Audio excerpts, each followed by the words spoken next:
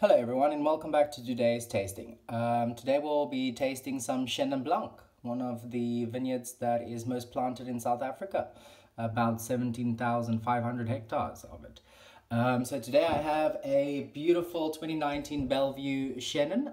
It is also part of the Old Vine project, which is amazing. So the vines from the Chenin that is bottled was planted in 1967.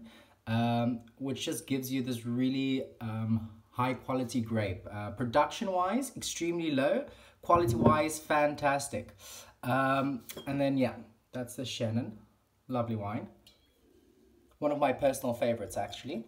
So yeah, a lot of apple pear citrus notes on the nose and on the palate. And then we barrel fermented about 10 to 15% of the wine just to give it a little bit of a oomph.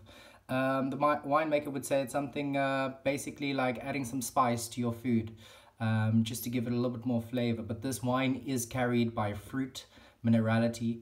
And then yeah, on the palate, super crisp, very low acidity to it.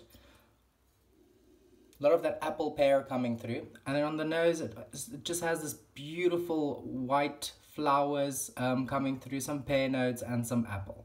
I hope you enjoy that, and cheers.